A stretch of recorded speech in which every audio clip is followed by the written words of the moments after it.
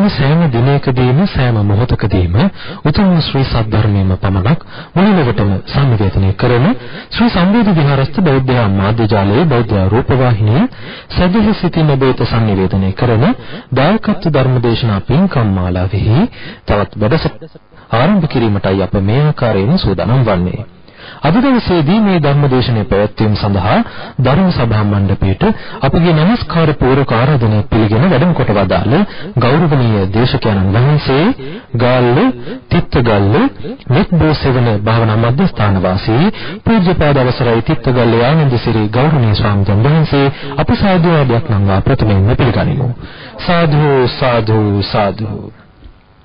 සුපිනිතුන දවසේදී මේ උතුම් පින්කම් සදහිති දායකත්වයේ දක්වනුයේ මහනුවර කුඹුරේගම අනුතුඩුව නම්බර 279 ඒ නිවසේහි පදිංචි ජිනාදරි විජේසිංහ මහත්මිය ප්‍රදාන පවුලේ දූදරු ඥාතිහිත මිත්‍රාදී පින්වත් පිරිස විසින් එසේනම් අද දවසේදී ශ්‍රී සද්ධර්මයේ ශ්‍රවණයට මත්තෙන් තිසරණ සහිත පංචශීලය සමාදන් වීම සඳහා සීලම දෙනා සාදුනාදයක් නංවා තෙවරක් নমස්කාර පාඨය සජ්ජායනා කරමු.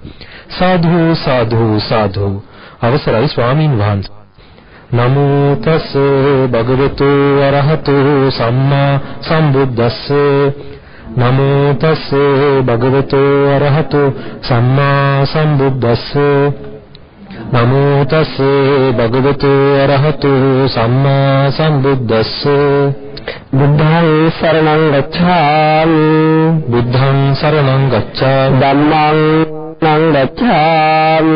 ධම්මං සරණං ගච්ඡාමි. සංඝං සරණං ගච්ඡාමි. සංඝං සරණං ගච්ඡාමි. ဒ ුතියම්පි බුද්ධං සරණං ගච්ඡාමි. ဒ ුතියම්පි බුද්ධං සරණං ගච්ඡාමි. ဒ ුතියම්පි ධම්මං සරණං ගච්ඡාමි. ဒ ුතියම්පි ධම්මං සරණං ගච්ඡාමි. ဒ ුතියම්පි සංඝං සරණං ගච්ඡාමි. ဒ ුතියම්පි සංඝං සරණං තතියම්පි බුද්ධං සරණං ගච්ඡාමි. තතියම්පි බුද්ධං සරණං ගච්ඡාමි. තතියම්පි ධම්මං සරණං ගච්ඡාමි. තතියම්පි ධම්මං සරණං ගච්ඡාමි. තතියම්පි සංඝං සරණං ගච්ඡාමි. තතියම්පි සංඝං සරණං ගච්ඡාමි. පාණාතිපාතා වේරමණී සික්ඛාපදං සමාදියාමි. පාණාතිපාතා වේරමණී සික්ඛාපදං සමාදියාමි. නාදානා වේරමණී සික්ඛාපදං සමාදියාමි. අදින්නාදානා වේරමණී සික්ඛාපදං සමාදියාමි. කාමේසු මිච්ඡාචාරා වේරමණී සික්ඛාපදං සමාදියාමි. කාමේසු මිච්ඡාචාරා වේරමණී සික්ඛාපදං සමාදියාමි. මුසාවාදා වේරමණී සික්ඛාපදං සමාදියාමි. මුසාවාදා වේරමණී සික්ඛාපදං සමාදියාමි. සුරාමේරය සමාදත්තානා වේරමණී සික්ඛාපදං සමාදියාමි. සුරාමේරය මජ්ජපමාදත්තානා වේරමණී සික්ඛාපදං සමාදියාමි. පරමේන සද්දින් පංචශීලං ධම්මං සාදුකං සුරක්ෂිතං කତ୍වා අප්‍රමාදේන සම්පාදේත. ආමභන්තේ සාධුචක්කවාලේසු අත්‍රා ගච්ඡන්තු දේවතා සද්ධම්මං මුනි රාජත් සුනන්තෝ සග්ග මොක්ඛදං ධම්ම ශ්‍රවණ කාලෝ අයං වදන්තා. ධම්ම ශ්‍රවණ කාලෝ අයං වදන්තා.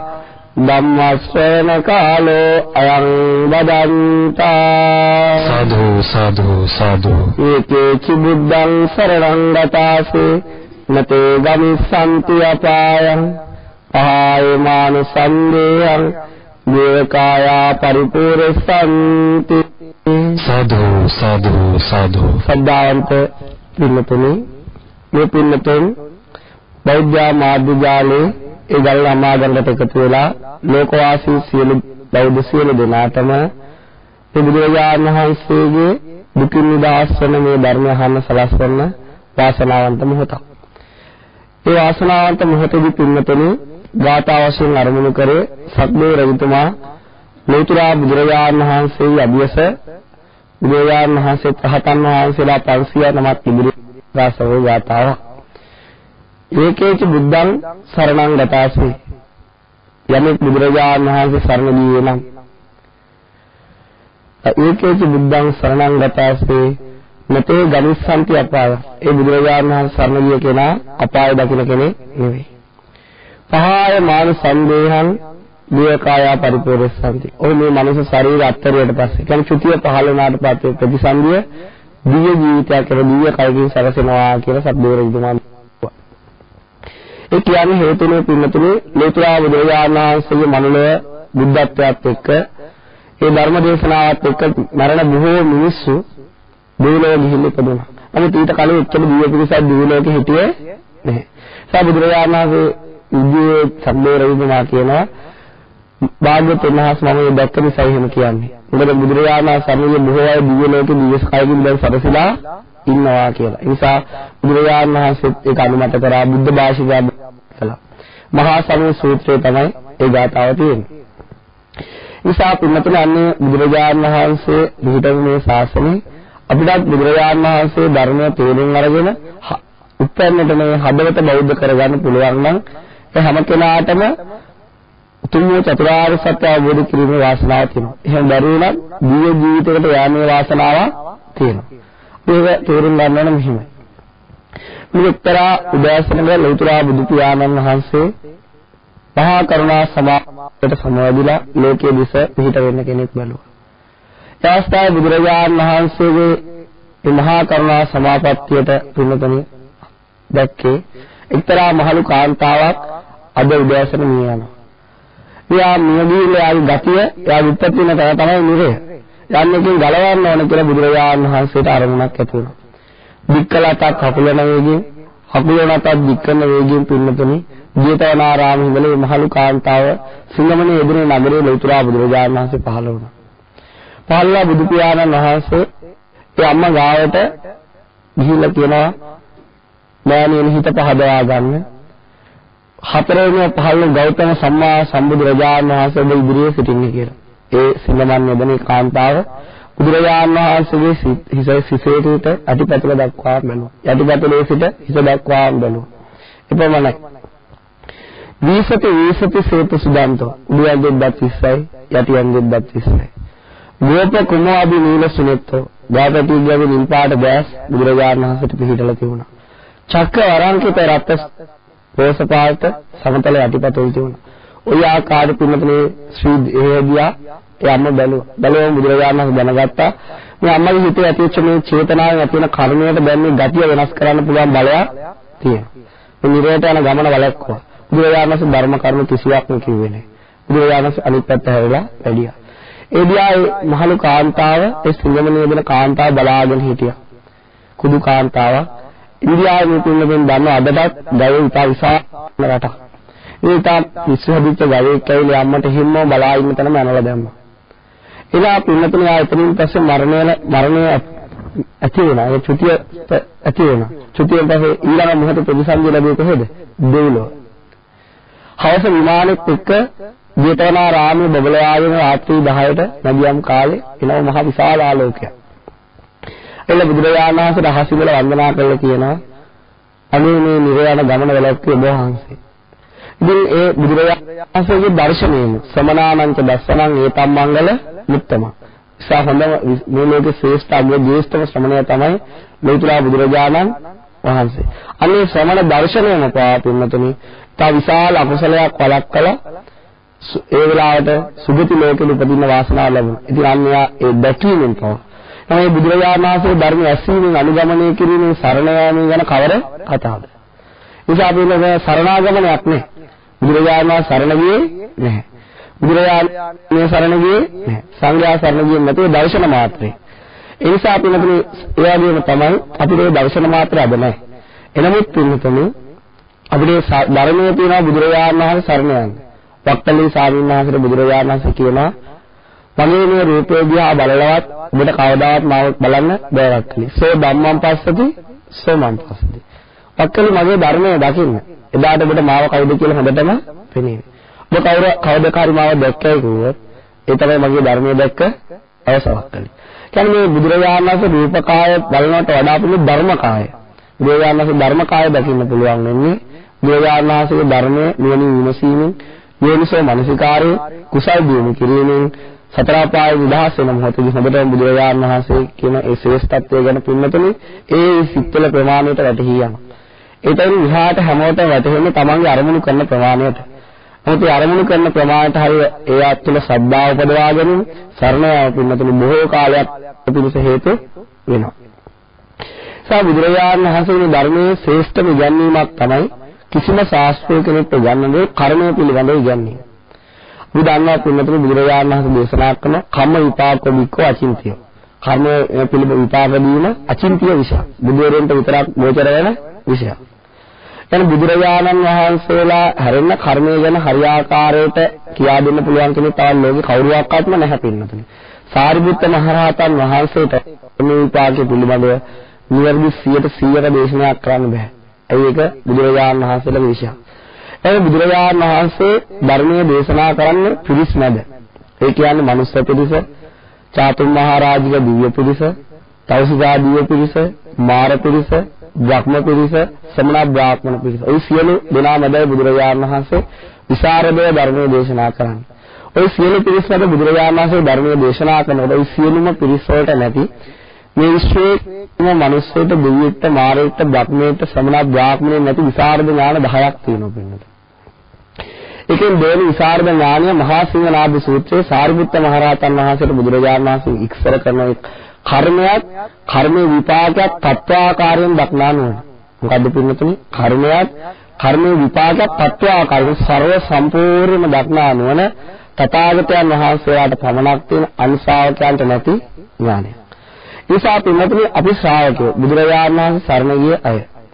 ඒ ශ්‍රාවකයන් බුදුරජාණන් වහන්සේගේ තත්වාකාර ඒ කර්මය පිළිබඳ ඥානය කිසිම දිනක ලැබෙන්නේ නැහැ. සාරිපුත්ත මහරහතන් වහන්සේටත් නොලැබෙනවා නම් අපි ගැන කවර කතාවද? නමුත් පිළිතුරු සෙස්සෝ, ඒ කියන්නේ ශ්‍රාවකයෝ වුණත් ඒ කර්මය පිළිබඳ තමන් ගැන වැටහීමක් නුවණක් ඥානයක් තියෙන්න ඕන. සරලා හරි දැනුමක් තියෙන්න ඕන කර්මයේ විපාකයේ පිළිබඳ. එහෙම නැත්නම් ඒ බුදුරජාණන් වහන්සේගේ ධර්මයට ඇතුල් වෙන එක ලේසි දෙයක් නෙවෙයි. ඒ නිසා හැබැයි සම්පූර්ණ දැනුමක් ඇති කරගන්නේ යාමෙන් බුදුරජාණන් වහන්සේ දේශනා කරන මොකක්ද පින්නතුනි? උම්මාදස ඉගතස. උම්මත්තේට පැමිණීම විතර පිස්සු හැදෙනවා විතරයි සිදුවෙන සම්පූර්ණ කවුරු හරි දැනගන්නත් කවදාවත් හිතලා ඉවර කරන්න බෑ. අචින්තිය බුදුරජාණන් වහන්සේලා ගැන හිතලා ඉවර කරන්නත් බෑ. එන්න අචින්තිය කර්මය ගැන සිතලා ඉවර කරන්න බෑ. එහෙම සිතලා ඉවර කරන්න බැරි වුණා සරල වූ දැනුමක් ඥානය බුදුරජාණන් වහන්සේ කියා දීපු විදිහට අපි තුල තියෙන එතකොට තමයි මේ ධර්මයෙන් අපිට කොහොමද කර්මයේ අභිභව අවස්ථාවේ මාර්ගයෙන් නිවන් දකින්න කියන පිළිබඳව පිළිතුරු ඥාන වලට පැමිණෙන්නේ. සම කර්මය විපාකයක් පිළිබඳව ශ්‍රාවකයාට තමන් හිතන පරාසය වට යන්න. තමන් හිතන පරාසය දිනු කරගන්න. ඒ ඥානය පුණ්‍ය කරගන්න බුදුරජාණන් වහන්සේ පිළිතුරු සූත්‍ර පිටකේ වගේම අභිධර්ම පිටකේ විශේෂිත කර්ම දේශනා කරලා තියෙනවා. සූත්‍ර පිටකේ ගත්තොත් චූල කම්ම විභංග සූත්‍රය, මහා කම්ම විභංග සූත්‍රය බොහෝ අය අහලා තියෙනවා. මේ බුදුරජාණන් වහන්සේ දේශනා කරන දන් දීපු කෙනාට තමයි ලැබෙන්නේ. ඊළඟ විශ්වාස අඩු කෙනා තමයි ලස්සන වෙන්නේ. ඒ ආදී වශයෙන් පිළිබඳ කර්මය 14 ආකාරයට ඒ විස්තර කරලා තියෙනවා. පිරිසත් එක්ක දන් දුන්නොත් තමයි පිරිස් සම්පත්තිය ලැබෙන්නේ. ඒ ආකාරයට හිතියොත් තමයි සුගතියේ උපදින්නේ. ආකාරයට පින්නතුනේ තෝදෙය පුත්‍ර සුබට සරල වූ චූල කුලියෙන් දේශනා කරපු දේශනා. එසේ තියෙනවා මහා කම්ම විභාගය. තථාගතයන් වහන්සේ මහා කර්ම විභාගය තියෙනවා. ඉතින් දේශනා කරන බුදුරජාණන් වහන්සේ පින් කරපු කෙනා දෙවිලෝ උපදිනවා. තවත් පින් කරපු කෙනෙක් සතර අපායේ උපදිනවා. තවත් පව් කරපු කෙනෙක් අපායේ උපදිනවා. තවත් පව් කරපු කෙනෙක් දෙවිලෝ උපදිනවා කියලා. يعني පිළිතුරු සාමාන්‍ය ඥානය පුරුදු කරලා ගන්නවා. දැන් අපි හැමෝම හිතන් පින් කරපු කෙනා දෙවිලෝ විතරයි උපදින්නේ. මම එහෙම කියන්නේ. සමහර පින් කරපු කෙනෙක් දෙවිලෝ උපදිනවා. තවත් සමහර පින් කරපු කෙනෙක් සතර අපායේ උපදිනවා කියලා කියනවා. මේ කර්මය පිළිබඳව අපේ ඥානය තවත් පුරුදු කරන මහා කම්ම විභංග සූත්‍රයේදී. ඊට පස්සේ පිළිබඳව අභිධර්ම පිටකයට එනකොට තවත් අතිසීම ආකාරයට අපේ ඥාන පරාසය විහිදවන්න බුදුරජාණන් වහන්සේ දේශනා කරනවා. ඒක කර්මය ගැන බුදුරජාණන් වහන්සේ දේශනා කළා තියෙන්නේ මෙහෙමයි. කම්මස්ස කෝමි, කම්ම යෝනි, කම්ම බන්දු, කම්ම පටිසරණ, යං කම්මං කරිස්සාමි, කල්යාණං වා පාපකං වා දායාද බයිස්සාමි. එන උත්පත්තියට හේතු වෙන්නේ කර්මය. නෑදෑයට හේතු වෙන්නේ කර්මය. ඒ වගේම පින්නතනේ තමන්ගේ පිහිට පිළිසරණට ඉන්නේ කර්මය. ඒ වගේම බුදුරජාණන් වහන්සේ දේශනා කරන කල්යාණම යන යහපත් කර්මයක් කරොත් යහපත් විපාකයක්. අයහපත් කර්මයක් කරොත් අයහපත් විපාකයක්. ඊට අපි තේරුම් ගන්න කොහොමද අපිට කර්ම රැස් වෙන්නේ කියලා. චේතනාවම් වික්කවේ කම්මං වදාන. චේතනාව තමයි මහන්නේ චේතනාවටම කර්මය කියලා දේශනා කරන්නේ. චේතනාව කියන්නේ මොකද්ද පින්නතුනි? චේතනාව කියලා කියන්නේ ක්‍රියාත්මක වීම. කොහොමද අපි ක්‍රියාත්මක වෙන්නේ? සිතට අපිට අරමුණක් ලැබෙනවා. ඒ අරමුණට අපි ක්‍රියාත්මක වෙන එක හොඳ පැත්තට ක්‍රියාත්මක වෙනවා. එක්ක නරක පැත්තට ක්‍රියාත්මක වෙනවා. මේ අපි ගන්න ක්‍රියා ලෝකේ තියෙන ක්‍රියාපද. මොකද ක්‍රියාපද යනවා, එනවා, කනවා, බොනවා, නානවා. එතනින් ගියාට පස්සේ ඇවිදිනවා, උගන්වනවා, ඉගෙන ගන්නවා, ධර්මයේ දේශනා කරනවා, ධර්ම අහනවා සියලු දේවල් වලට ලෝකේ ක්‍රියාපද කියලා. මොනවද කියන්නේ? ක්‍රියාවක් සිදු වෙන වචන. යනවා කියන්නේ මොකද? ක්‍රියාවක් තියෙනවා. කනවා කියන්නේ මොකද්ද? ක්‍රියාවක් තියෙනවා. ඉංග්‍රීසි භාෂාවේ eat කියලා කියනවා, drink කියලා කියනවා, ඔක්කොම කියන්නේ verbs. කියන්නේ ක්‍රියාපද. ඔය සියලු ක්‍රියාවන්ට සම්බන්ධ වෙන්නේ කවුද? චේතනාව. ඒ සියලු ක්‍රියාවන්ට සම්බන්ධ වෙන්නේ කවුද පින්නතුනි? චේතනාව. කවුද සම්බන්ධ වෙන්නේ? චේතනාවයි තමයි ක්‍රියා සිදු කරන්නේ. ඒකට තමයි අපි ලෝකේ ක්‍රියාපද කියලා සම්මුති වචනයෙන් භාවිතා කරන්නේ. මොකද ක්‍රියා කියන්නේ යනවා, එනවා, කනවා, බොනවා, නානවා, ඉගෙන ගන්නවා, උගන්වනවා, ධර්මයේ දේශනා කරනවා, ධර්මයේ අහනවා, ලියනවා, ඒ ඔක්කොම ක්‍රියාපද. ඒ සියලු ක්‍රියාවන්ට මුල් වෙන්නේ කවුද? චේතනාව. අන්නේ චේතනාව ඇතුළත අපේ මුළු උදේ නැගිට වෙලාවේ ඉඳලා රාත්‍රී නිින්ද යනතුරුම අපේ ජීවිතය කියන්නේ මොකද්ද? ක්‍රියාපද ගොඩක්. ක්‍රියාවන් ගොඩක්. නැගිටිනවා, මූණ හොදනවා, කනවා, බොනවා, යනවා, වැඩ කරනවා, උගන්වන සියලු දේවල් මොනවද? ක්‍රියාවන්. එහෙනම් අපේ උදේ නැගිටින සඳා වෙනතුරු පින්නතුරු මොනවද? ක්‍රියාවන් ගොඩක්. ක්‍රියාපද ගොඩක්. එහෙනම් අපේ ජීවිතයේ පිළිබඳ සෑම ශ්‍රමයකම හැම හිතක්ම මොකද්ද උපදින්නේ? චේතනාව උපදිනවා. චේතනාව උපදින්න නැත්නම් ක්‍රියාව සිද්ධ කරන්න බෑ. ඒක කොහොමද අපි තේරුම් ගන්න? අපි දන්නවා මලමිනිය. මලමිනියට යන්න පුළුවන්ද පින්නතුනි? බෑ. මලමිනියට කන්න පුළුවන්ද? බෑ. මලමිනියට නාන්න පුළුවන්ද? මලමිනියට hina වෙන්න පුළුවන්ද? මලමිනියට ඉගෙන ගන්න පුළුවන්ද? මලමිනියට ධර්මය අහන්න පුළුවන්ද? පුළුවන්ද? ඒයි බැරි. මලමිනියක චේතනාව ක්‍රියාත්මක වීම නැහැ. මලමිනියක සිත් ඉපදීම නැහැ. ඒ නිසා පින්නතුනි එහෙනම් අපේ බොඩි එක යනවා කන බොනවා නෙවෙයි. කවුද මේ සියල්ල කරලා තියෙන්නේ? චේතනාව. අපේ බොඩි එක රූප කඩයකට විතරයි අරගෙන තියෙන්නේ. ඒ චේතනාව ඉස්සරහට යන්නකොත් ඉස්සරහට යනවා. පස්සට එන්න ගියොත් පස්සට යනවා. චේතනාවයි හිතයි නිරුද්ධ වෙලා ගිය තැන යන්න ඉන්න කන්න බොන්න පුළුවන්ද?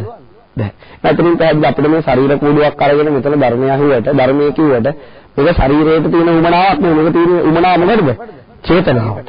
ඒකට පිළිබඳ අන්නේ චේතනාව කර්මයේ බවට පත් වෙනවා. අන්නේ චේතනාවෙන් සකස් කරන බීජය මොකද්ද? කර්ම බීජය. ඒක චේතනාව අපේ ජීවිතේ චේතනා දෙකොටසකට බෙදන්න පුළුවන්. එකක් තමයි කුසල චේතනා, අනිත් එක තමයි අකුසල චේතනා. අපිට සත්‍ය මරන්න ක්‍රියාවක් තියෙනවා. ඒක මොන චේතනාවක්ද? අකුසල චේතනාව. මොන කර්මයකද සකස් කරන්නේ? අකුසල කර්මය. ඊළඟට අපිට හොරකම් කිරීමේ චේතනාව. අකුසල කර්මය. ඊට අපේ සත්‍ය විනාශ කිරීමේ චේතනාව මොන කර්මයක්ද? කුසල කර්ම. ඒ නිසා අපිට ජීවිතයේ අපේ ක්‍රියාපද දෙකටසකට බෙදා ගන්න පුළුවන් ක්‍රියා. එකක් කුසල ක්‍රියා, අකුසල ක්‍රියා. කුසල කර්ම, අකුසල කර්ම. බුදුරජාණන් වහන්සේ දේශනා කරන මනෝපුබ්බං ගමදම්ම. මනෝසෙට්ටා මනෝමය. මනසාචේ පදුත්තේන. දාසතිවා කරෝතිවා. තතෝනම් දුක්ඛ මං වේති. චක්කංගවහ තෝපද. තමන් කරන අකුසල කර්ම අපිට කොහොමද විපාක වෙන්නේ? දුක තමයි අරගෙන එන්නේ විපාකයට. ඒ වගේම තමන් කරන කුසල කර්මය තමන්ගේ ඡායාවන ඡායාවගේ පිටිපස්සෙන් වෙන කිසිම කරදරයක් නැහැ. මනෝබුද්ධං යමා ධම්මා. මනස කියන්නේ හිතට. ධම්ම කියන්නේ සිතුවිලි වලට. ඒකට චේතනාව කියන්නේ සිතුවිල්ල. සිතත් සිතුවිලි තමයි පින්නතුනේ අපි සපට හෝ දුකට අරගෙන යන්නේ. අපේ ශරීරේ නෙවෙයි. ඒ විදිහට අපිට දැන් අපේ මුළු ජීවිතේම මුළු දවස් 30ෙම අපිට මොනවද සකස් වෙන කර්මය සකස් වෙනවා. මොකද්ද සකස් වෙන්නේ පින්නතුනේ? කර්මය සකස් වෙනවා. අන්නේ සකස් වෙච්ච කර්මය අපිට විපාක දෙන ආකාර හතරක් තියෙනවා. එකක් විත්ත ධම්ම වේදනේ, උප්පජ්ජ වේදනේ, අපරාපරිය වේදනේ, අහෝසි කර්ම කියලා. විත්ත ධම්ම වේදනේ අපි මේ භවයේ කරන ක්‍රියාවකට කරන කර්ම කුසල හෝ අකුසල. මරෙන්න කලින් විපාකයට එනවා නම් ඒකට කියනවා මොකද්ද? විත්ත ධම්ම වේදනේ. අන්තිම හුස්ම පොඩ යන්න කලින් Tamanට විපාක වාරයට එනවා නම් ඒක විත්ත ධම්ම වේදනේ විපාකයක් කියලා. එහෙනම් Taman ලැබපු කර්මය Tamanට විපාකයට පැමිණෙනවා. ඊළඟ මරුණා පස්සේ ඉපදුනොත් අපි කියන මොකද්ද? අපරාපරිය උපජ්ජ වේදනී. එතන මරණයෙන් පස්සේ ඊළඟ භවයේ ඊට විපාකෙට. ඒ විපාක දෙන්න නැතුව මරණ ඒක නිවන් දකින්න ಜಾති දක්වා ඇදිලා යනවනේ. අපරාපරිවේද. අද රහතන් වහන්සේලාගේ මාර්ගඵල තින සිත්වලින් අවශ්‍ය කරන පුළුවන් කර්ම දුන අඟුලිමාල ස්වාමීන් වහන්සේ නිරේට ගෙනියන කර්ම සියල්ල අවශ්‍ය කරලා දැම්මා මාර්ගඵල සිත්වලින්. විපාක සිත්වලින්. ඒ නිසා මේ මාර්ග සිත්වලින් අවශ්‍ය කරන ඉන්නේ තියෙනවා අවශ්‍ය කර්ම. ඒ ආකාරයට කර්මය විපාක දෙන කාල හතරයි. ඒ කර්මයේ ඒ අපි රැස් කරන කර්ම විපාක දෙන භූමි හතරක් තියෙනවා. කුසල අකුසල කර්ම විපාක දෙන කාල හතරක් තියෙනවා. විපාක දෙන ලැබේ භූමි හතර. අකුසල කර්ම දැඩිව කරත් ඒ විපාක දෙන්නේ කොහෙද? සතර අපායේදී. කොහෙද විපාක දෙන්නේ කියන්නේ? සතර. අන්න සතර අපාය භූමිය එක විපාක ස්ථානේ. ඊළඟ කුසල කර්ම දැඩිව කරත් විපාක දෙන්නේ කොහෙද? මනුස්ස ලෝකයයි දිව්‍ය ලෝක හයේදී. අන්න කුසල භූමිය. ඊළඟට තියෙන ඥාන වඩනවා. ඥාන සාගතය ඒ කියන්නේ සමාධියෙන් කර්ම සකස් කරනවා. ඒ විපාක දෙන්නේ රූපාවචර සමාධි විපාක දෙනවා රූප බ්‍රහ්ම ලෝකවල. අරූපාවචර අනන්ත ආකාශය වගේ සිහි කළා රූපේ මිදෙන අවස්ථාව විපාක දෙන අරූපාවචර තලවල. එතකොට අරගෙන භූමික ස්ථාන කීයක් තියෙනවද? 4. දැන් අපිට මේ විපාක දෙන්නේ මොන භූමියේද? සුගති භූමියකදී. මොන භූමියේද මේ විපාක දෙන්නේ? මේ ධර්මයේ හිම සුගති විපාක කියන්නේ. සුගති භූමියේ සතර අපායේ ධර්මය අහන්න පුළුවන්ද? බැහැ. ඒ නිසා මේක සුගති ලෝකයේ ලැබෙන විපාකය. එතකොට පින්නතර විපාක දෙන කාලය. ඊළඟ ඉපතට හේතු වෙන ආකාර 4යි. කොහොමද? ජනක කර්මය, කටත්තා කර්මය, ආසන්න කර්මය, ආචින්න කර්මය. අද මේ බලන්න පින්නතර බුදුරජාණන් වහන්සේ කර්ම අර ක්‍රියාවෙන් රැස් කරන කර්මය විපාක දෙන කාල කිව්වා. විපාක දෙන භූමි දේශනා කළා. ඊළඟට කියන්නේ අපේ මරණයේදී හේතු වෙන ආකාර 4කුත් තියෙනවා. එක්කෝ ප්‍රබලම ආකාරයෙන් ජනකයක් වශයෙන් ඉදිරිපත් වෙනවා. එහෙම ඉදිරිපත් වෙන්න නැතුව ආසන්න කර්මය ඉදිරිපත්. එහෙම නැත පෙර භවයක කර්මයක් ඉදිරිපත් වෙනවා. එහෙම නැත්නම් කටත්තා කර්මයක් ඉදිරිපත් වෙනවා. මට මේක ඕන පිළිතුරු මේ කර්ම තේරුම් ගැනීම නෙවෙයි. එහෙම දෙයක් බුදුරජාණන් දේශනා කළා කියලා තේරුම් ගන්න එක. එබැවින් කර්ම සකස් වෙන විදිය දේශනා කරන සිත කය වචනේ ක්‍රියාවන් වලින් ඊළඟ කර්ම විපාක දෙන භූමි 4 කියලා විපාක දෙන කාල 4 කියනවා. එදා ඉපතට හේතු නාග. ඊළඟ ඉපදුනාට පස්සේ සත්‍යයේ ඒ කර්ම යාට උදව් කරන හෝ නැති කරන ආකාර 4ක් තියෙනවා. උපස්තම්භක, උපපීඩක, උපඝාතක වශයෙන් දේශනා කරනවා. ආකාරයට යන විස්තරයක් විතර දීර්ඝ කාලයක් යන විස්තරයක්. ඉතින් මේ ආකාරයට බුදුරජාණන් කර්මය 16 ආකාරයට විස්තර කරලා තියෙනවා. රැස් කරගන්න කර්මය චේතනාවෙන් 16 ආකාරයක විස්තරයක් මේ කර්ම චතුස්තකේ. හරි ඒකත් හිතේ දරාගත්තට පස්සේ දැන් අපි ඉපදිලානේ ඉන්නේ. ඒවා අපිට කර්මයට මුහුණ දෙන්න සිද්ධ වෙනවා. කුසල හෝ අකුසල කර්ම රැස් කිරීමේදී මේ සුගතියදී අපි ඒ අපේ විපාකයේ සඳහා අපිට විපාක දෙන්න පැමිණෙනවා. ඒ කියන්නේ අපි සම්පහාර විට බීජ දැම්මට පස්සේ බීජ පළ වෙන්නේ පටන් ගන්න සුදුසු කාලය ආවට පස්සේ. ඒසා අපි දැන් පින්නතුනි බලමු අපි ඉපදිනවා මේ මනුස්ස ලෝකෙදී මෙන්න මෙහෙම. මේ මනුස්ස ලෝකේ මේකට කියන්නේ ගතිය. මේක මනුස්ස ගතිය. අපේ ගතිය මොන ගතියද? මනුස්ස ගතිය. ඊට තිරිසන් සත්ත්වගේ මොන ගතියද? තිරිසන් ගතිය. දෙවියන්ගේ මොන ගතියද? දේව ගතිය. එහෙනම් මේක අපි පින්නතුනි ගතිය බලේ ගතියත් කොටස් දෙකකට බෙදන්න පුළුවන්. එකක් ගති විපත්ති. මනුස්ස ලෝකේ සම්පත්තියද විපත්තියද? සම්පත්තිය. ගති සම්පත්තියක් ලැබිලා තියෙනවා. තිරිසන් ලෝකේ නිරේ ප්‍රේත ලෝකේ ගති සම්පත්තියද විපත්තියද? ගති විපත්තිය. ඉතින් ගති සම්පත්තියේ අපි ඉපදිලා ඉන්නේ. අපිට පින්නතුනි අපේ උපතත් එක්ක තීරණය වෙන කර්මය මොකද්ද? අපිට ප්‍රබල අපි පෙර මේ එන භවයන් වලදී පින්නේ සංසාරේ අපේ අතින් අපේ අම්මාලා මැරලා තියෙනවා. අපේ අතින් අපේ තාත්තලා මැරලා තියෙනවා. මේ දෑත ඉන්නේ වෙන ශරීරයක දෑතලින් චේතනාවෙන් කළා තියෙනවා. ඉතින් රහතන් වහන්සේලාව ඝාතනය කළා තියෙන අපි මේ විදියට හිටියට.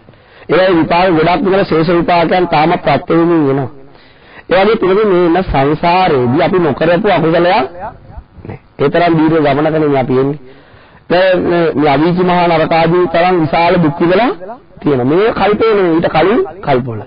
දැන් ඒ වගේ ප්‍රබල ශේෂ අකුසල අපේ චිත්තසංතානෙ ප්‍රත්‍ය වෙමින් තියෙනවා. නමුත් පින්නතුනි ගති සම්පත්තිය නිසා ඒක විපාකයට එන්නේ නෑ. ඒ ගති සම්පත්තිය තරම් අකුසල විපාක දෙන්න පුළුවන් තරම් මේ නම් ගති සම්පත්තියෙන් අර වගේ අකුසල පින්නතුනි යට ගහගෙන ඉන්නේ. එහෙනම් අපේ පින්නතුනි අපි මේ ඇවිල්ලා තියෙන්නේ ප්‍රබල අකුසල යට ගහගත්තු තැනකට. ඒ ගති සම්පත්තිය අපි නිරේත දිනා නම් මේ වෙලාවේ ගති විපත්තියට විපාක දෙනවද නැද්ද? තන විපාක දෙනවා පින්නතුනි. තන විපාක දෙනවා. දැන් ඒක තේරුම් ගන්න මෙහෙමයි. අපි යම් සුරක්ෂිත ගමක ඉන්නවා. සුරක්ෂිත නගරයක ඉන්නවා. ඒ නගරයේදී අපිට කවුරුවක්වත් බනින්න කෑ ගහන කරදර කරන්න එන්නේ නෑ. තමන්ගේ ගමේදී එහෙම එන්නේ නෑනේ ගොඩක් දුරට. ඒකට පිළිබඳ එයාට කරදර තියෙන රටේ ලෝකේ. එයා ඒ නගරේ අත්හැරලා ගියොත් එයාට බාධා වෙන්න පුළුවන්ද බැරිද? නිකම්ම වෙන්න පුළුවන්. එහෙනම් යා රැකුනේ මොකෙන්ද? ඒ සුරක්ෂිත තැනක හිටපු නිසා කරදර නැති නිසා නෙවෙයි. අන්න ඒ වගේ ගති සම්පatti ජරයට ගහ. ඊළඟට පින්නතුනි ඒ වගේ තමයි. ඊළඟට තමයි තියෙන උපදි සම්පත්තිය. මොන සම්පත්තියද කියන්නේ? උපදි. උපදිය කියලා කියන්නේ පින්නතුනි ලක්ෂණ වීම. ඒ කියන්නේ අංගපසල හොඳට ඇතුළේ උපදි මංගල විකල නොවි. يعني කේස කල්යාණය, දන්ත කල්යාණය, චවි කල්යාණය, ඒ ආකාරයෙන් හොඳ ඒ රූප සුන්දරියක් කරේ රාජකුමාරයෙක් කරේ රූප සම්පත්තියක් ඇති උපදි.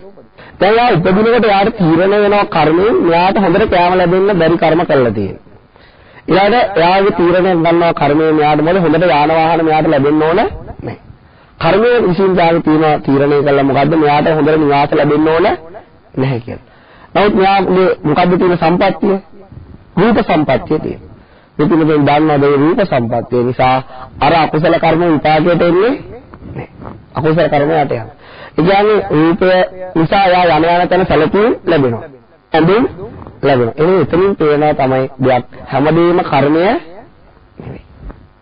සියලු දේවල් කර්මයට දාන්න දැන් කර්මය උනත් යටපත් කරගන්න පුළුවන් රූප සම්පත්තිය. එහෙම වෙනවද නැද්ද? රූපේ තියෙන කෙනාට ගිය තැන පිළිගැනීම සැලකීම් ලැබෙනවා. ගෙදරවත් අංග විකල දරුවෙක් හිටියොත් අම්මලා වැඩිපුර යාඩ බලන් ඉන්නේ රූප සම්පත්තිය තියන අයට.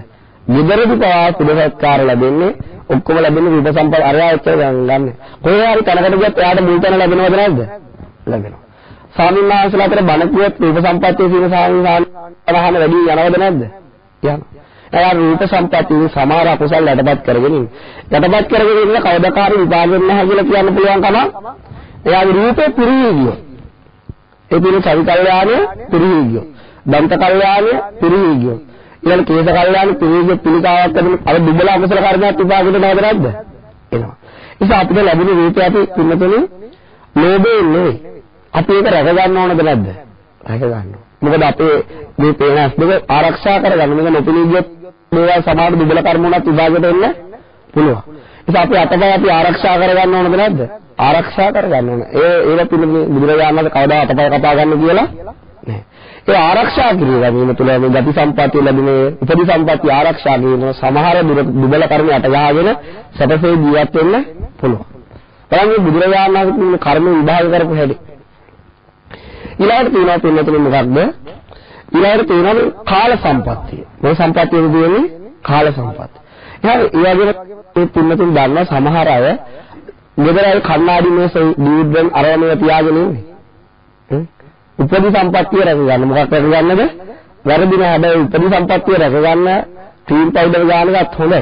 ඒක ඊට වඩා දේවල් තියෙන උපදිය රැක ගන්න. මොකද හිත සුන්දර කරාම නිකම්ම උපදිය රැකෙනවා. බුදුරජාණන් දේශනා කරන මෛත්‍රී භාවනාවයි මෛත්‍රී භාවනාව කරනකොට මුඛවන්න ප්‍රසිද්ධද? යාගේ මූණ ප්‍රසන්න උපදිය රැකෙනවද නැද්ද?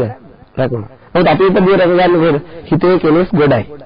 වෛරය තරහයි පද හැදීම ගුණමක්කම් බදර ඔක්කොම ක්‍රියාපද ටික කරනවා. ඒ චේතනා ටික කරනවා.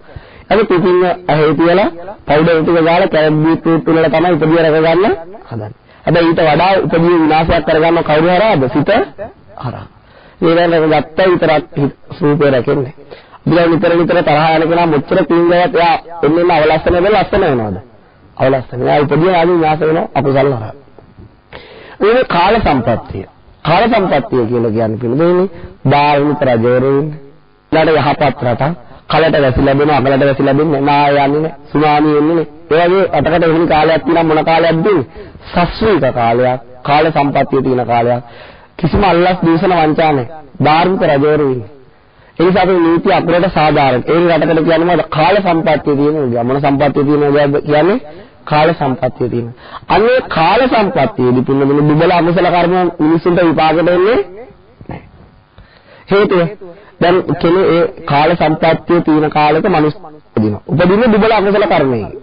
උදාහරණයක් කෑම බීම නොලැබී යන්න තියෙන, ඊට අඳුන් තලමින් නොලැබී යන්න තියෙන, ඒ දුක් විඳින තියෙන කර්මයකින් තමයි ලැබෙන්නේ. උපදින්නේ. නමුත් ඒකට උපදිනකොට මොන සම්පත්තියද තියෙන්නේ? කාල සම්පත්තියක් තියෙනවා. නමුත් දැන් අරවා විපාක දෙන්නේ නැහැ. රටේ කෑම අතිරික්තයක් තියෙනවා. ගෙවල් නැති අර රජයෙන් ගෙවල් හදලා දෙනවා. ඒක මොකද අරයාගේ අමුසල ඒ කාලේට යට ගිහලා විපාකෙට එන්නේ. එහෙනම් මේ මිනිස්සු මේ ඕස්ට්‍රේලියාවට නවසීලන්තයට පැනලා යන්න හදන්නේ. අපේ රටවල් කාල විපත්තියක් තියෙයි කියලා ගොඩක් අයට තේරෙන නිසා. දැන් වෙන රටවල් වල තියෙන පැත්තෙන් තමයි තියෙන නොලැබීම් බවට පත් වෙනවා ඉඩක් තියෙනවා මිනිස්සුන්ට. මේ කර්මය ගැන අය දන්නේ නෑ ඒ නිසා පිළිතුරු ඒ ආකාරයට ඉතින් බලය යනකොට වරදක් නෑ. ඒක හදන්නේ මේ කාල විපත්‍ය කාල සම්පත්තියකට පෙරලා ගන්න. ඒ නිසා පිළිතුරු අපි දන්නවා 1980 ගණන්වල අපේ අම්මලාගේ යුගයේදී රටේ තියෙන කාල සම්පත්තියද විපත්‍යද? කාල විපත්‍යය. ඒ කාලේ මිනිස්සුන්ට විපාක දෙන්නේ කුසල විපාක නෙවෙයි මොන විපාකද? අකුසල විපාක තමයි මිනිස්සුන්ට දෙන්නේ. ඒ නිසා යුද්ධ තියෙන මේ රටවල. ඒතකොට ඒ කාලේ මොන විදියද? කාල විපත්‍යක් තියෙනවා. ඒක සාපේක්ෂව කාල සම්පත්තියක් තියෙනවා. මොකද ඒ කාල විපත්‍යයකට උනත් හැරෙන්න බැරි කම නෑ. ඒ නිසා අපි නමුත් කාල තියෙන සම්පත්තිය වල තවත් සම්පත්තිය ටික තවත් කුසල කර්ම මිනිස්සුන්ට විපාක සඳහා පැමිණෙනවා. ඉතින් අපි දන්න මේ ලෝකෙදී ලක්සම්බර්ග් කියන රාජ්‍යය. ඒ රාජ්‍යයේ තියෙන එක පුද්ගලයාට ලක්ෂ 6ක විතර ආදායමක් ලැබෙන එක මාසෙකට. නිකන් පාරේ වැඩ කරන කෙනෙක්ට ඒ වගේ ආදායම. ඒ වෛද්‍යවරයෙක් කියන මොන ආදායමක් ඒ රටේදී පින්නතුන අකුසල කර්මී ඉපදුණා. එයාට ඒ රටේදී විපාක දෙන්න අවස්ථාවක් එන්නේ නෑ. ඒක කාල සම්පත්තිය නිසා. මේ කෙනෙක් ඉතින් මහා කෙනෙක් ධනයක් ලැබෙන්න තියෙන කෙනෙක් උපදිනවා පින්නතුනේ අෆ්ගානිස්තානේ. එතනින් ගියාම ඒ තියෙන මේ අප්‍රිකාව වගේ කන්න බොන්න නැති රට. හැබැයි ආ පිළින් ලැබෙනවද? ලේසියකට ලැබෙන්නේ ලබා දෙන්න මොකද ඒ රටේ තියෙන කාල විපත්තිය. ඒක කාල සම්පත්තියදී පින්නතුනේ අපේ අකුසලයේ යටපත් කරගන්න පුළුවන්. ඊළඟට තියෙනවා පින්නතුනේ මොකද්ද? ප්‍රයෝග සම්පත්තිය. ප්‍රයෝග සම්පත්තියනේ අකුසලයේ යට ගන්න පුළුවන්. ඒක අපි දැන් කුසල අකුසල ක්‍රියාවල සසර සිද්ධ වෙලා තියෙනවා. සම්පත්තිය ටිකක්ම අඩගෙන ඉන්න පුළුවන්. මොකද ප්‍රයෝග සම්පත්තිය කියන්නේ සත්තු මරන්න නැති එක ප්‍රයෝග සම්පත්තිය. ඒක ක්‍රියාව. හොරකම් කරන්නේ නැහැ කියන එක. ඒ කියන්නේ වැරදි කාම සේවනය කරන්නේ නැහැ. බොරු කියන්නේ නැහැ. මත්පැන් මද්ද්‍රව්‍ය දෙන්නේ නැහැ. සල්ලි හිතමනාපේ නාස්ති කරන්නේ නැහැ. අරක්කු සිගරට් බොන්නේ වටේ පිටේ යට පද හදන්නේ යන්නේ නැහැ. ඒ කියන්නේ සමගිය සතුටින් වාසය කරනවා. ඒකට කියන්නේ ප්‍රයෝග සම්පත්තිය කියලා. මොන සම්පත්තියද? ප්‍රයෝගය. ඊළඟ ප්‍රයෝග සම්පත්තියේදී ආගීතයේ තියෙන කුසලයන් ජනිතවෙන්නේ කුසලය. ප්‍රාණ්‍යා ඒ සීලයක් මේ මනුස්ස ලෝකයට ඇවිල්ලා ආරක්ෂා කරගෙන ඒ පමණට ආහාර ගන්න. වැඩියෙන් ආහාර ගත්තම මොකද ලෙඩ රෝග අධික වෙනවා. හිතුමාට වැඩගාරීකමට කියව ප්‍රයෝග සම්පත්තිය ප්‍රයෝග විපත්තියක් බවට හැරෙනවා. අන්නේ ප්‍රයෝග සම්පත්තියකින් කෙනෙක් ගත කරනකොට පින්නතුනේ ජීවිතේ බැලන්ස් කරනකොට එයාට අකුසල කර්ම විපාක දෙන්න විදියක් නැහැ. දැන් මේ රටේ මිනිස්සු ගොඩාක් මේ කේන්දර අරගෙන යන්නේ ප්‍රයෝගයෙන් ජීවත් වෙන්නේ ප්‍රයෝග විපත්තිය. ප්‍රයෝග විපත්තියෙන් ජීවත් වෙන. ඒකට අකුසල කර්ම උඩ එනවා. ඒකදී අරගෙන අඬාඬ යන්න සිද්ධ වෙනවා. තමන් සීලයක ඉන්නවනම් තමන් අනිත් අය දන් දෙනවනම් තමන් බණ අහනවනම් තමන් වටේ පිටේ ඉන්න අයත් එක්ක රණ්ඩු සරවල් කරගන්නේ නැත්තම් ඒ සාමකාමී ඉන්නවනම් එයා යන්නේ තියෙන ජීවත් වීමේ කලාව තුල ප්‍රයෝග සම්පත්තිය තුළින් දුබල අකුසල විපාකයට එන්නේ. ඒතර ඒ ආකාරයට පිළිතුරු අකුසලයේ යටපත් කරගන්න හැකියාවක් තියෙනවා කියලා බුදුනාසේ දේශනා කළා තියෙනවා. එහෙනම් අපි හැමදේම කර්මයට බාර දෙන්න ඕනද? නැහැ. එහෙනම් මේ සම්පත්තිය අතර හොඳම සම්පත්තිය මොකද්ද? ප්‍රයෝග සම්පත්තිය. මේ ප්‍රයෝග සම්පත්තියදී පිළිතුරු ගොඩාක් අකුසල යටපත් කරගෙන සීලයෙන් පිළිතුරු මෙලෝ පරලොව යහපත් වෙන විතරක් නෙවෙයි මොකද අපේ පෙර කරපු අකුසල බෑන්නයක් වගේ දාලා ආවරණය කරගෙන ඉන්න උඩට එන්න දෙන්නේ නැහැ. බලගත වෙනවා. ආවොත් මොකද වෙන්නේ? අනන්ත දුක් විඳින්න වෙනවා. ඊළඟට පිළිතුරු ඔන්න ඒ ආකාරයට බුදුරජාණන් වහන්සේ විස්තර කරලා තියෙනවා. මේක ඕන තරම් උපමා දෙන්න පුළුවන්. ඊළඟට තියෙන මුලින් කිව්ව මොකද්ද? ගති සම්පatti. ඊළඟට තියෙන ගති විපත්තිය. මොකද තියෙන්නේ? ගති විපත්තියකට ආවට පස්සේ පිළිතුරු කරන කුසලයට විභාග දෙන්නේ නැහැ. අන්න කුසලයට යටපත් කරනවා ගති විපත්තිය. දැන් අපි දන්නේ මේ බයෝදී මිනිස්සු දන් දෙනවා නේ. සිල් රකින්නවා. බණ අහනවා. ධර්මයේ දේශනා කරනවා. මේ ඔක්කොම පුණ්‍ය කර්මද අකුසල කර්මද? කුසල් කර්ම. එතන මේ විදිහට කරන බොහෝ අය කුසල් කළා මරණයට පස්සේ ගිහිල්ලා මොකද වෙන්නේ? නිරේ උපදිනවා. പ്രേත ලෝකෙ උපදිනවා. වැඩිපුරම මරණ මිනිස්සු පින්නකනේ ගති සම්පත්තියක් ඇති උපදිනවා, ගති විපත්තිය උපදිනවා. ගති විපත්තිය. බුදුරජාණන් වහන්සේ දේශනා කරන මේ සුන්ගේ මහ පොළොවේ ප්‍රමාණයක් කොහාටද ගිහිල්ලා වැටෙන්නේ? සතර අපායේ. ගති විපත්ති තියෙන භූමියකට. ඒ වගේම මේ පිටට ගත්ත පස්වගේ ප්‍රමාණයක් විතරයි සුගති භූමියක උපදින්නේ කියලා.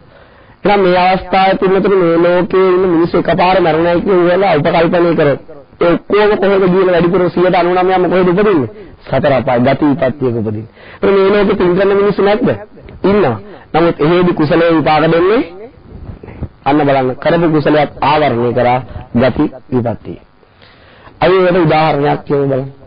අපි දන්නවා මල්ලිකා දේවිය. කොසල් රජතුමාගේ සදාරණීය අගදිසව. එයා බුදුරජාණන් වහන්සේට අසදිසු දානය දුන්නා. ඒ වගේම සංඝයාට නිරන්තර උපස්ථාන කරා. පුළු පුළුවන් විදිහට සීල ආරක්ෂා කරා. මරලා ගිහිල්ලා කොහෙද ඉපදුනේ? නිරේ ඉපදුනා. කොහෙද ගති සම්පත්තිය දිනේ ඉපදුනේ? විපත්ති තරගල. අන්නේ අවස්ථාවේ ආඩ කරපු කිසිදු කුසලයක් විපාකයට ආවද? අන්න ගති විපත්තියෙන් තමන් කරපු පුණ්‍ය කර්මය ආවරණය නැති කරන්නේ ආවරණය කරන ඒ කාලයට. සමහරවිට නිරේට අවුරුදු කෝටි ප්‍රකෝටි ගණන් යනකම් ඒ කුසලයේ විපාකයට එන්නේ නැහැ. ඒ නිසා අපිට පිළිතුරු ලැබිලා තියෙන මනුෂ්‍ය ජීවිත දුර්ලභ දෙයක්ද නැද්ද? දුර්ලභ දෙයක්. මේක මේ සියලුම වැඩ ටික මේ කර්මය වුණත් යට ගහ ගන්න පුළුවන් ඔක්කොම ඥානය ගන්න පුළුවන් තරම්. නිරේ ගියපු කෙනාට පුළුවන් මේ හතර හැම කරන්න. කරන්න බෑ. එයාට පුළුවන් ඉපදි සම්පත්තිය ලබන්න. ඉපදි සම්පත්තිය ලබා ගන්න බෑ ප්‍රේත ලෝකවල. ඊළඟට පිළිතුරු තියෙනවා මොකද්ද? මේ ඒ ගති විපත්තියට ඊළඟට උපදි විපත්තියට පැමිණියාට පස්සේ. එතන ගති විපත්තිය තවත් කරන්න පුළුවන්. තර හිතවත් ස්වාමීන් වහන්සේ නම බොහෝ කාලයක් වෙනතුන අවුරුදු 40කට වඩා වනගත ජීවිතයක ධ්‍යාන වඩන ස්වාමීන් වහන්සේ නම මට බොහෝ කාලයකට පෙර හම්බ වුණා. ඒ ස්වාමීන් වහන්සේත් එක්ක ධර්ම සාකච්ඡා කරද්දී කිව්වේ ස්වාමීන් වහන්සේට මේ හතරවෙනි ධ්‍යානයට සමවැදිලා අනිත් අය මේ බලන්න පුළුවන් මරලා උපදින තැන. ඒ ප්‍රදේශයේ ස්වාමීන් වහන්සේ බොහෝ අය දාන දීලා තියෙන පින්ඩපාත යනකොට. ඒ දාන දීපු කෙනෙක් මරුණත් ඒ ස්වාමීන් වහන්සේ බලනවා ඊළඟ කොහෙද ඉපදුනේ කියලා. ඒ අවුරුදු 40ක විතර කාලෙ 250කට වඩා ප්‍රමාණයක් බලලා තියෙනවා. ඒ කිසිදු මිනිසෙක් පින්නතුනේ මනුස්ස ලෝකෙක ඉපදිලා නැහැ. දන් දෙන්නේ නැති නිසා දන් දුන්නා. ඒ නිසා බණ ඇහෙනකොට බණත් ඇහුවා. නමුත් එයා දක්ෂ වුණේ නැහැ. ගති සම්පත්තියකට තමන්ගේ කර්මය සකස් කරා. ඉතින් ඒ බොහෝ අය ප්‍රේත ලෝකෙ ඉපදුනා කිව්වා. කීප දෙනෙක් වැඳිරියගේ කුසේ තිරිසන් ලෝකෙ ඉපදුනා. බොහෝ අය නිරේ ඉපදුනා කියලා කිව්වා. ඒක පිළිතුර යාකාට දැන අර කරපු ඒ ශාමින් වහන්සේ දීපු දානයක් බුදුගුණෙත් දීපු දානයක් විපාක දෙන්න තරම් නෑ. ප්‍රතිපත්ති දෙන්නේ තරම් තමයි. අපි පිළිතුරු මෙන්න මෙහෙම භයානකමක් බුදුරජාණන් වහන්සේ දේශනා කරපු නිසා අපි සම්පූර්ණ අපේ මේ මරණයේදී පස්සේ ගති සම්පත්තියට එන තැන හිතන්න ඕන. එතකොට මේ සංසාර ගමනේ බය හිතලා පුළුවන් මේ සතර අපායෙන් නිදහස් වෙන්න මම හිතන්නේ නැත්තම් මොකද වෙන්නේ? මේ පිළිතුරු දන්නවා සතර අපායට කෙනෙක් වැටෙනවා. වැටුණ පස්සේ යා නැවත නිදහස් වීමේ සම්භාවිතාවය කීයද? කන කැස් බෑ යසිදුරෙන් එළිය බලනවා සමාන.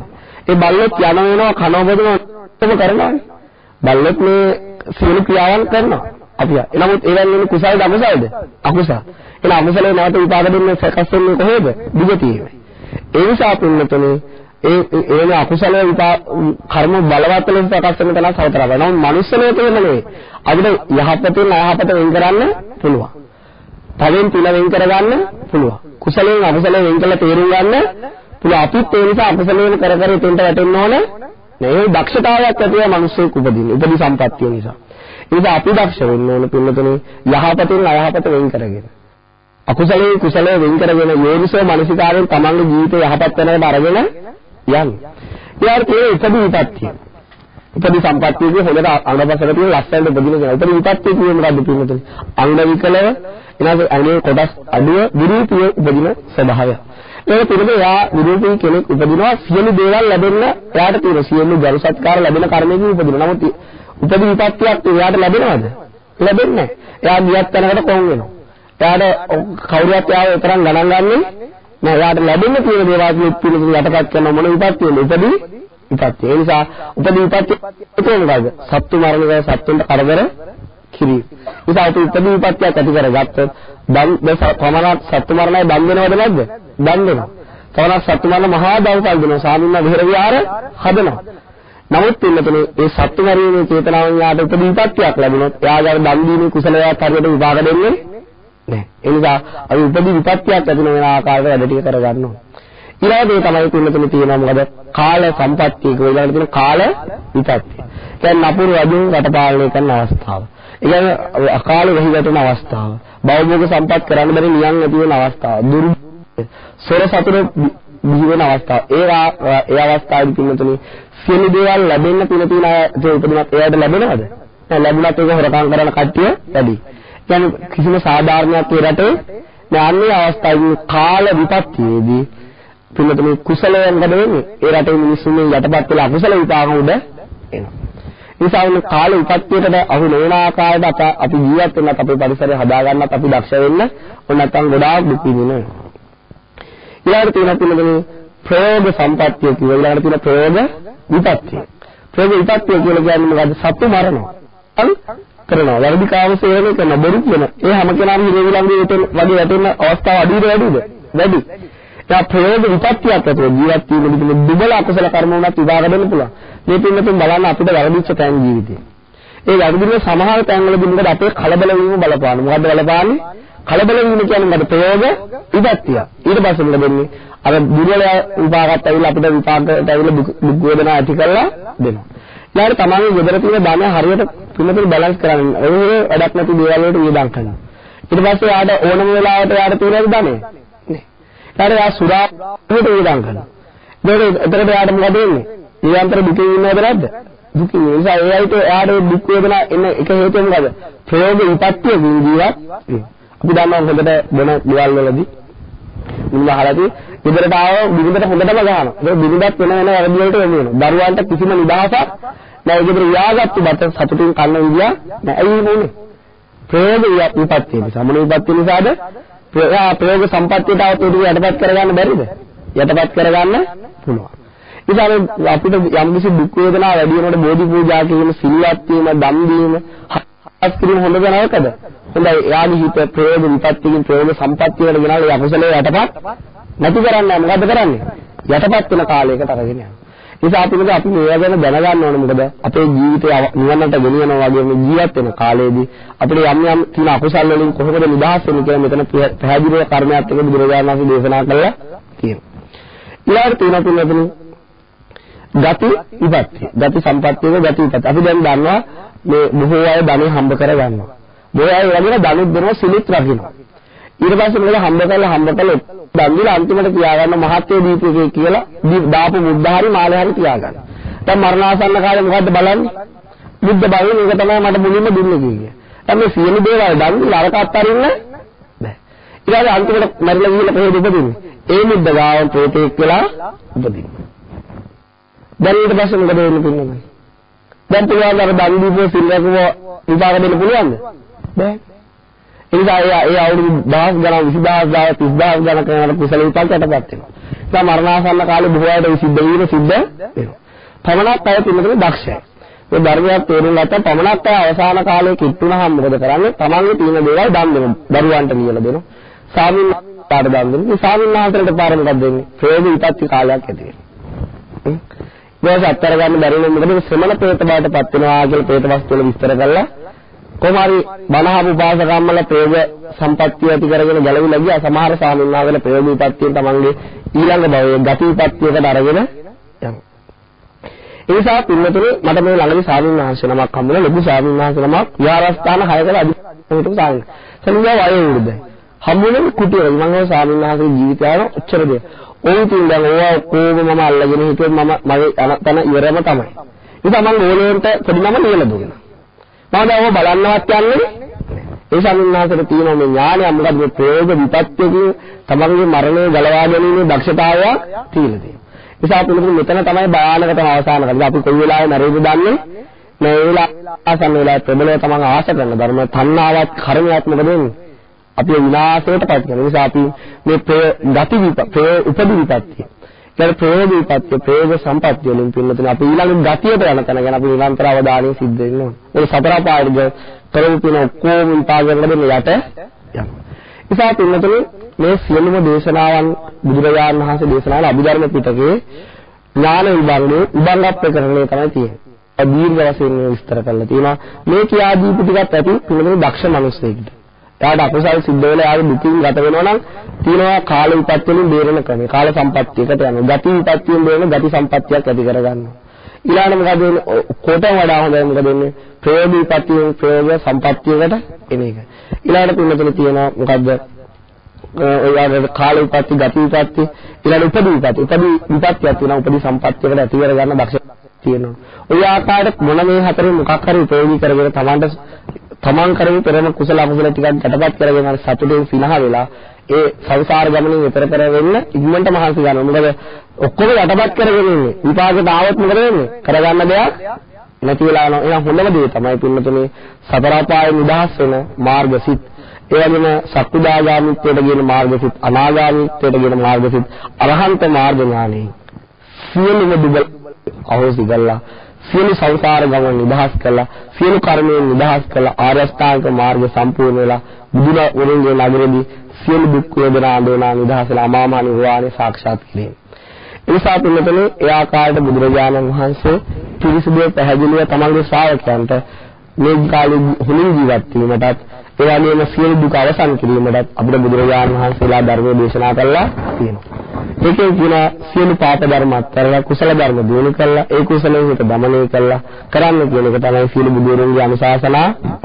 සබ්බ පාපස්සකරණං කුසලස්ස උපසං සචිත්ත පරිවේදපණං ඒතම් බුද්ධාන සාතනං සියලු ලෝකවාසී බෞද්ධයන්ට අකුසල් දුරු කළා, කුසල් දිනු කරගෙන ඒ කුසලයෙන් හිත දමනය කරගෙන බුදුරජාණන්ගේ අනුශාසනාව කළා. මුවර බයංකාර සංසාරේ නිදහස් වෙන මේ ධර්ම දේශනාව උපකාර වේවා කියලා ප්‍රාර්ථනා කරනවා. ඒ වගේම පින්නතුනේ අද දින බුදුරජාණන් වහන්සේගේ ධර්මය ලෝකෙට ඇහෙන්න සලස්වන දායකත්වයේ සැපෙන්නේ මහනුවර කුඹුරේ ගම අමනුගම අංග 279 ඒ නිවසේ පදිංචි මුනාදරු විජේසිංහ මහත්මිය ඇතුළු දූදරු පිරිස. අරමුණ වෙන්නේ මේ කුසලයේ 2010 දින පරිවේශපත් සුවාරිස් විජේසිංහ මහතාට සහ නියෝගී සියලු ඥාතීන්ට පින් අනුමෝදන් කිරීම. මේ විශාල කුසල ස්කන්ධයක් මේ පින්නතුළු චිත්තසංතානය තියෙනවා ධර්මයේ ශ්‍රවණේ ධර්ම දේශනා කිරීම මගින් ලෝකවාසී බෞද්ධයන් වෙන කහන වෙලාවට කුසල තියෙන මේ සියලුම කුසල් බලයෙන් ඒ නියෝගී වර්ග පරම්පරාවේ සියලුම ඥාතීන්ට මේ කුසල අනුමෝදන් වෙලා දුගති ගාමින් වා සුගති සැප ලැබේවා. සුගතිය කියනවා නම් සියලු දුකින් නිදහස් සමාමාන නිවනින්ම සැනසෙන්න මේ කුසල ස්කන්ධ උපකාර වේවා කියලා සාදුකාරයක් පවරනවා. ඒ වගේම පින්නතුනේ සත්‍යන මේ කුසල බලයෙන් දිනාදරි විජේසිංහ මහත්මිය නිදුක් නිරෝගී චිර ජීවනයේ සාදී වාශ ප්‍රාර්ථනා කිරීමටත් දීදාරු මුනිපුරමිනි පිරියන්ට සෙත් ප්‍රාර්ථනා කිරීමට මේ සියලු කුසල බලයෙන් ඒ ධර්මයට දේශනාවට අනුග්‍රහය දැක්වූ ධර්ම දානයට යොමු වෙච්ච ඒ පින්නතුන්ගේ පවුලවල සියලුම දෙනාට නිදුක් නිරෝගී චිර ජීවනය ලැබේවා. ආරෝග්‍ය සම්පත්තිය වඩා වැඩි දියුණු වේවා. ධාර්මික දෙවියන්ගේ රැකවරණ ආශිර්වාද ලැබේවා. කාල සම්පත්තිය, ප්‍රයෝග සම්පත්තිය, උපදි සම්පත්තිය ආදී සියලු සම්පත් ගෙනල්ලා සතුටින් ජීවත් වෙන්න මේ සියලු කුසල් උපකාර වේවා කියලා ප්‍රාර්ථනා කරනවා. ඒ වගේම තවත් පිළිතුරේ පුණ්‍යානුමෝදනාවක් තියෙනවා. බෞද්ධ නාලිකාවේ ශාස්ත්‍රපති දරණාගම කුසල ධම්මනායක ස්වාමීන් වහන්සේ ප්‍රදාන සත්පුරුෂ කාර්ය මණ්ඩපයේදී ඔය එලොකු ස්වාමීන් වහන්සේ ප්‍රදාන සත්පුරුෂ කාර්ය මණ්ඩලයේ කුසල බලයෙන් සියලු යහපත සිද්ධ කරගෙන මේ ගෞතම බුද්ධ ශාසනයේ දුක නිදහස් වෙන්න මේ සියලු කුසල ස්කන්ධ හේතු වාසනා වේවා කියලා සාදුකාරයක් පවතුන. අවසාන වශයෙන් පින්නත මේ ධර්ම දේශනාවට දායකත්වයේ සපුනේ සියලුම පින්නතුන්ටත් ලෝකවාසී සියලුම සදහති බෞද්ධයන්ටත් ලෝකවාසී සියලුම දිව්‍ය බ්‍රහ්මයන්ටත් සියලුම සත්‍යයන්ට මේ කුසල් බලයෙන් නිදුක් නිරෝගී චිර ජීවනය ලැබේවා. ආරෝග්‍ය සම්පත්තිය වැඩි දියුණු වේවා. මෛත්‍රී කරුණා මුදිතාදී ගුණ ධර්ම වලින් හිත් පිරීති වේවා. කරන කියන යහපත් කටයුතු දිනෙන් දිනම දිනුවටපත් වේවා. ධාර්මික දෙවියන්ගේ රැකවරණ ආශිර්වාදයෙන් ලැබේ. බුදුරජාණන්ගේ නගරයට යන්න, පසේ බුදුරජාණන්ගේ නගරයට යන්න, රහතුන්ගේ නගරයට යන්න, බාලක සංසාරයෙන් නිදහස් වෙන්න මේ සියලු කුසලයන් සියලු දෙනාට උපනිශ්‍රේ වේවා කියලා ආශිර්වාද කරන වන්දනා කරගන්න. විආදර සීලසේන සංවද්දාපචායිනෝ චත්තාරෝ ධම්මා වද්දන්ති ආයුවන්නෝ සුඛං බලං ආරෝග්‍ය සම්පatti සග්ග සම්පatti මේච අතෝ නිබ්බාන සම්පatti ඉදිනාතේ සනිජ්ජතෝ. සාදු සාදු සාදු. සුපිනතන දවසේදී උතුම් ධර්මදේශනය තුළින් අර්ථයෙන් ධර්මයෙන් අපට මනාව කරුණ වටහා දුන් ගෞරවනීය දේශකයන්න් වහන්සේ ගාල්ල තිත්තගල්ල මෙද්බෝසෙවන භාවනා මධ්‍යස්ථාන වාසී පූජ්‍යපාද අවසරයි තිත්තගල්ල ආනන්දසිරි ගෞරවනීය ස්වාමීන් වහන්සේට අපි පින්පෙත් අනුමෝදන් කරමු. ස්වාමීන් වහන්සේ මේෂ්ඨ සිද්ධ කරන උදාරතර වූ මෙහෙවර තව තවත් ඉදිරියට කරගෙන යාමට අවශ්‍ය ශක්තිය ධෛර්ය වාසනාව ලැබේවා. නිදුක් නිරෝගී සුඛී සුවපත් භාවය උදා වේවා. චිර ජීවනයේ ලැබේවා. ශාසනික අධිගමනය ලබන්නට මේ පින්කම් හේතු වාසනා වේවා. සාදු සාදු සාදු. සුපිනතුනේ වගේම අද දවසේදී මේ උතුම් පින්කම් සඳහා සැදැහැති දායකත්වයේ දක්වූ ඒ සුපිනතුන් සියලුම දෙනාටත් ධර්ම ශ්‍රවණය කළ සියලුම දෙනාටත් පින්පෙත් අනුමෝදන් කරමින් අද දිනේට නියමිත දායකත්ව ධර්ම දේශනා පුණ්‍ය කර්ම නිමාර්පත් කරන්නටයි අප සූදානම් වන්නේ. ඔබ සියලු දෙනාට සම්මා සම්බුදු සරණයි.